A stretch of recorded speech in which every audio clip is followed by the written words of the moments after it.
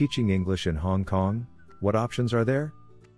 Hong Kong has a lot to offer if you are looking for an English teaching job, because Hong Kong has a very active and diverse education system. If you live in Hong Kong and want to start a teaching career, or plan to move to Hong Kong with the idea of teaching English, this blog post will help you understand what to expect and covers 3 main options for teaching English in Hong Kong. Hong Kong's NET scheme. A quick internet search about teaching English in Hong Kong reveals the Hong Kong NET scheme. The NET scheme is a recruitment system developed by the Hong Kong Education Bureau, focused mainly on teaching in primary or secondary schools.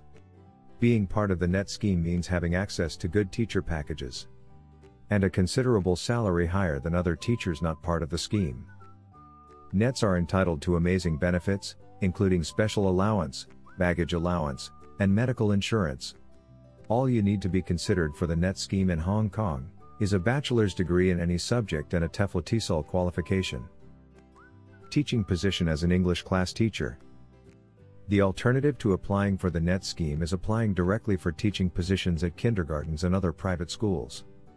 Most of these positions are advertised on websites, like jobsdb.com, ctgoodjobs.hk, or LinkedIn.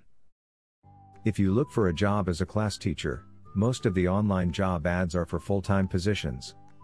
As an English class teacher, you most likely work for a private international kindergarten to conduct their English language lessons.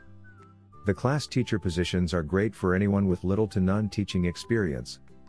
This kind of position offers more support from the management and staff, and provides you with a detailed curriculum and the books used for the lessons. A class teacher also works closely with a Chinese teacher at all times.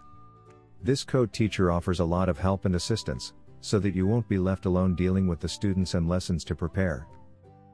Teaching in a learning center.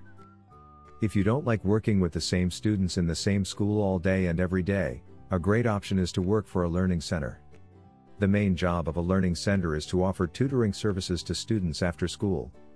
Learning centers don't have teaching hours in the morning, and will outsource your teaching services to 2 or 3 different kindergartens for morning classes.